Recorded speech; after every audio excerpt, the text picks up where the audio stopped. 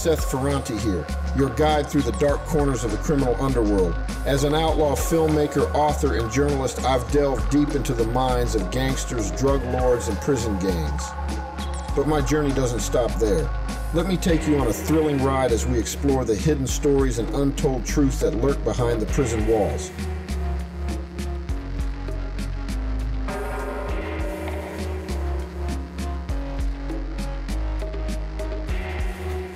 In 1986, a Mafia Commission trial began. 5 mob chieftains were indicted as the federal government, with lead prosecutor Rudy Giuliani, tried to take down the mob's hierarchy by convicting the bosses who resided on the commission. Big Paul Castellano, Fat Tony Salerno, Tony Dux Corralo, Rusty Rastelli, and Persico were all facing time for being the heads of New York's 5 families.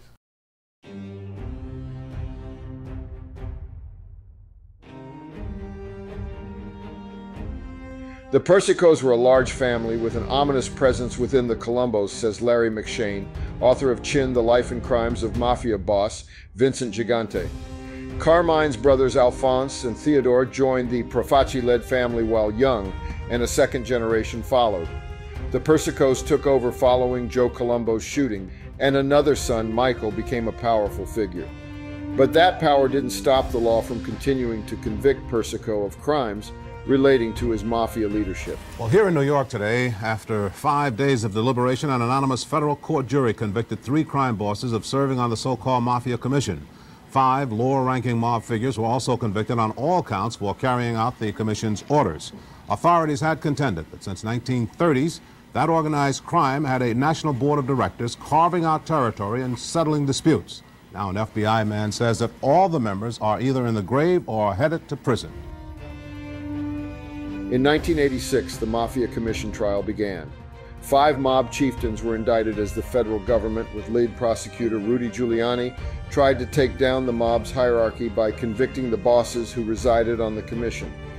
Big Paul Castellano, Fat Tony Salerno, Tony Dux Corralo, Rusty Rastelli, and Persico were all facing time for being the heads of New York's 5 families. At the trial, Persico decided to represent himself.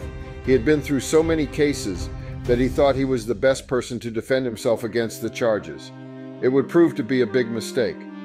Colombo family boss Carmine Persico Jr. may have been the one to suffer most today. Earlier this week, he was sentenced to 39 years in prison on a previous rackets conviction. Persico couldn't even blame today's conviction on his lawyer, since the mobster chose to act as his own attorney throughout the trial.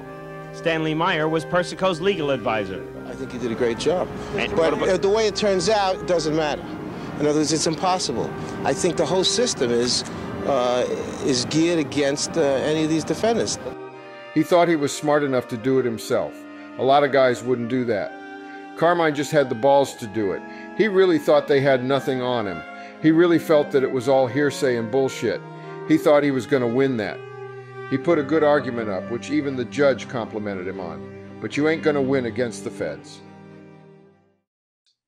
Rudy Giuliani's war on the mob stirred such a panic across New York's 5 families that a meeting of the bosses was called, wherein the suggestion of having the zealot prosecutor whacked came up.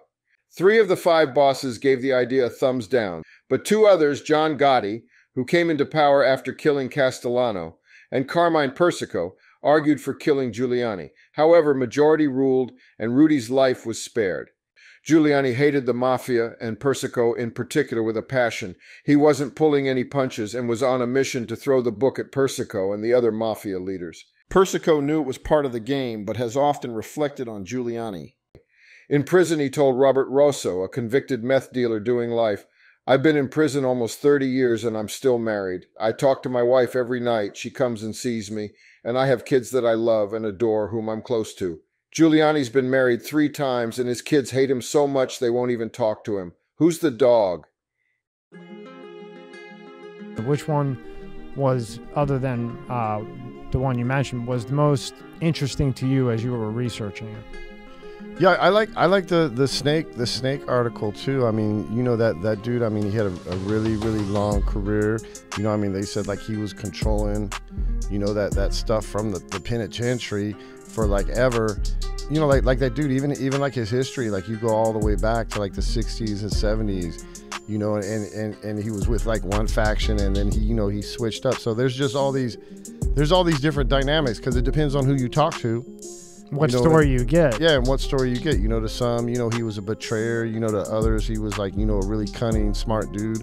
So I think he kind of epitomizes, you know, like the Mafia Don. I mean, you know, everybody talks about Gotti, or everybody talks about Luciano, but you look at some of these other dudes, man. I mean, these dudes were in the trenches, man. And I mean, anybody that knows that life, I mean, that's a violent, cutthroat life, and you got to be a super cunning dude. And I respect kind of like, maybe not necessarily the most violent guys in that life, but I respect, like, you know, the manipulators, the ones that kind of move around. And I think the Snake was like one of those dudes.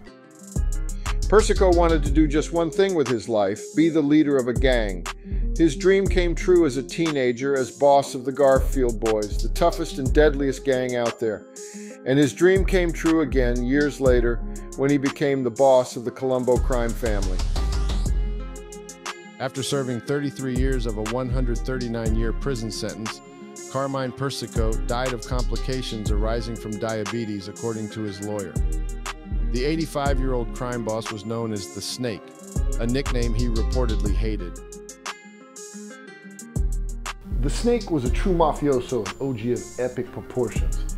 You know, this dude has gone down in the annals of gangster lore as a bad motherfucker. Not only a gangster legend, but a devoted family man. Thanks for tuning in to this episode of Seth Ferranti's True Crime. Watch, hit the like button, make a comment, tell me who you want me to cover, and definitely subscribe.